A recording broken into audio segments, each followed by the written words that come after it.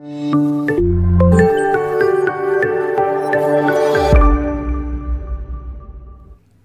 student, welcome to shsirclasses. Today talking about the representation of root 8.3 on number line. So today we will learn how to represent root 8.3 on number line. So before starting the video, I have one request. Please subscribe channel and press the bell icon for future video notification. Okay, let's start.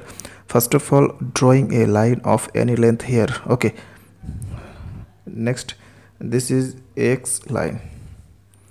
Next, taking the length 8.3 centimeter first. Okay, so mark the line, and this is B point. So AB is a 8.3 centimeter length line. Okay, next putting the scale on from B to C and mark the line and mark the number on the line. Okay,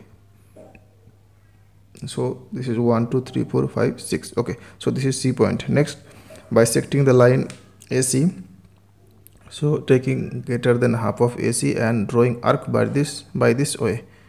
Okay, so bisecting the line AC, joining this, and this is intersect at a point O. Next, taking the length OA and OC and drawing a semicircle. Okay, so this is a semicircle.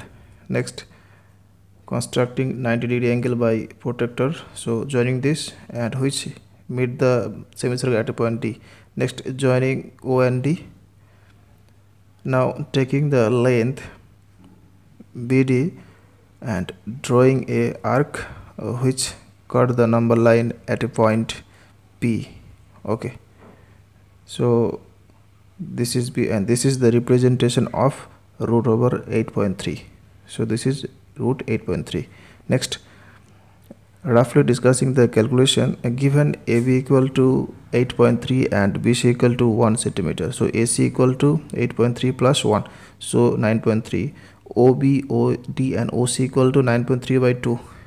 OB equal to OC minus BC, so putting the value of OC and BC and calculating this, so this is 7.3 by 2.